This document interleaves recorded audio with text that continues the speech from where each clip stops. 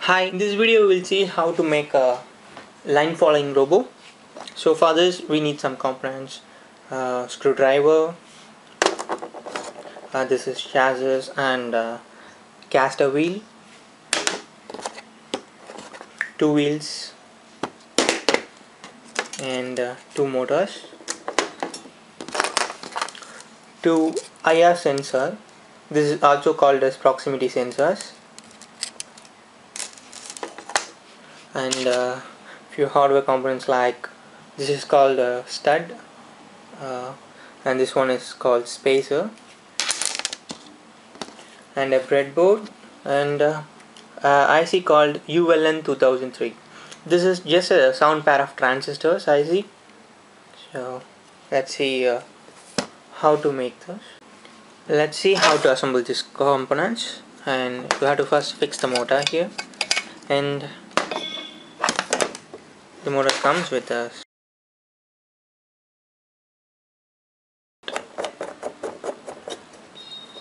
so just like this. You have to fix this and how to insert the wires like this, and near the motor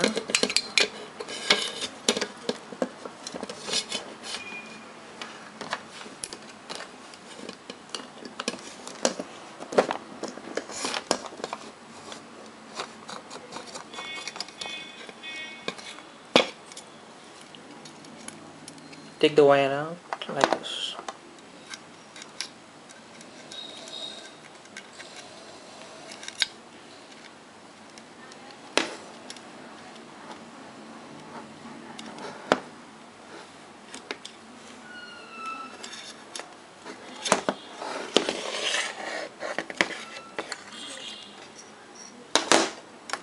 Now fix the wheel.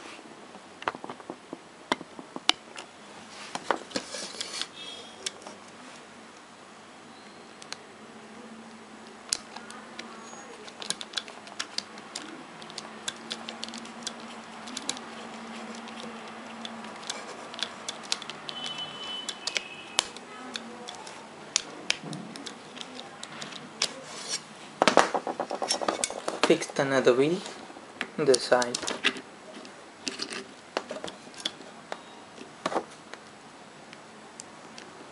Be careful when you are using the screw because it can slip sometimes. That's it.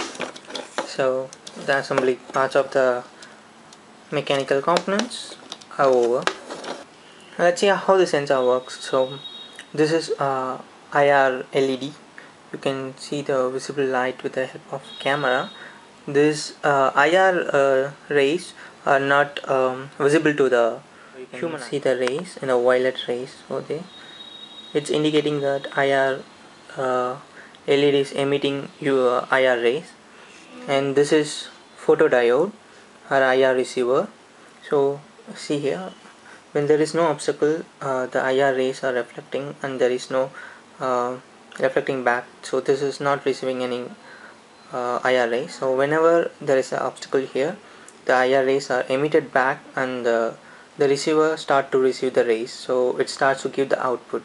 So whenever there is an obstacle here, this whole sensor produce a 5 volt as a output.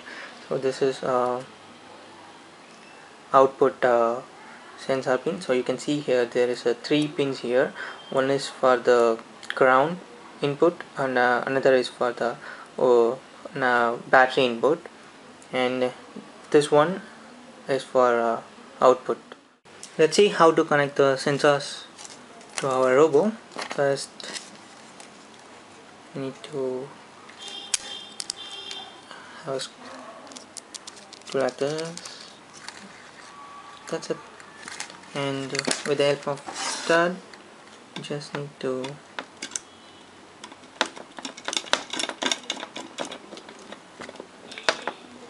see here.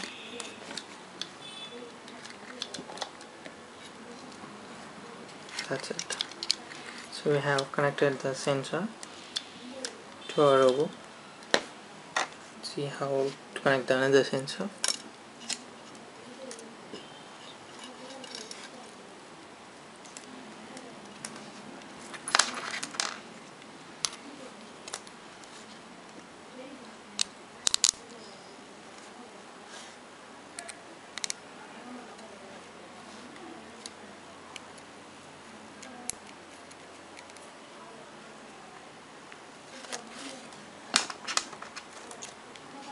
Use a star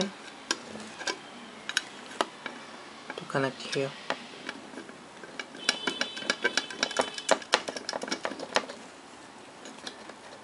That's it. So we have fixed the sensor, and you can tie it here like this.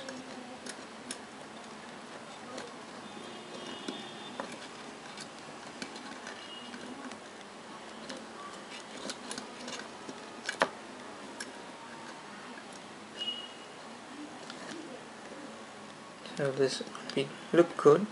You can do the same on the other side.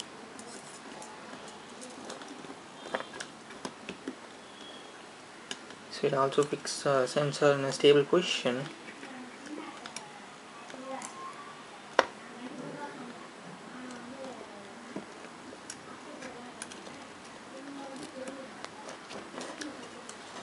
So we have connected the sensors. Now we'll move on to connect our IC to this board. So this is the ULN 2003 IC, and these are the input pins. So 7 input pins, and this side we have 7 output pins. This one is the ground. We have to connect this pin to the ground, and here this pin to the power supply. We have to give a 5 volt to this pin, and we're going to connect the first sensor and the first motor here. The first sensor input will be given to the first pin, and the output is going to given to the first motor here. So this is the second pin. Second input is going to given into this pin, and this pin is going to connect with the second motor. Have connected jumpers wires to all the pins. So you can see I have connected jumper wires to all the pins. So this is also called as a breadboard wire. So you can also connect like this, or you can otherwise you can use this standard strip of wires. This is called a solid wire, so you can use this for a breadboard connection. Now let's see how. So for the first sensor, we have to connect the first motor to this.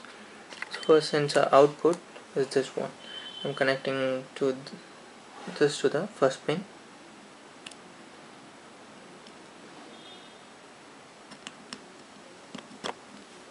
And the first motors, one pin I'm connecting to the first output pin, and the second sensor, so the second sensor output, so this is the second sensor output, I'm connecting to the second pin. So here I'm connecting the second motor to the second pin output. That's it. So we have left the plus and minus voltage here, and even for the IC we have left ground and the plus voltage here. So we'll connect the pluses to this one, the plus sensor to this here, the minus to here, the first sensor minus to here, and then the first sensor plus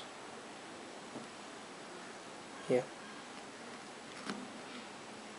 The motor plus pin has to be here.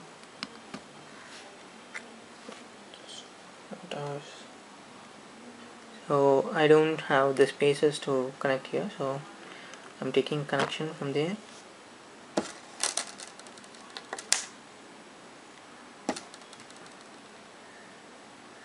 I'm using one of the connection to here.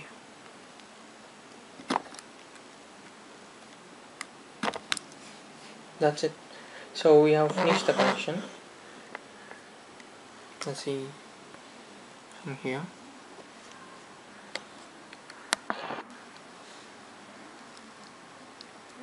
The first sensor pin, the second sensor pin, and the motor, first motor and the second motor, and this is negative voltage and this is positive voltage.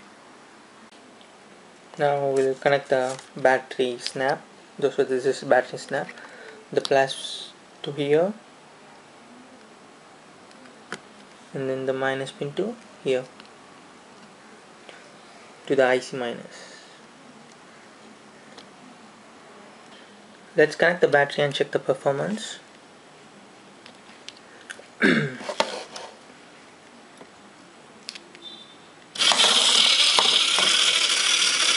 It's moving really fast. This is very simple and easy to do. Let's check the performance on the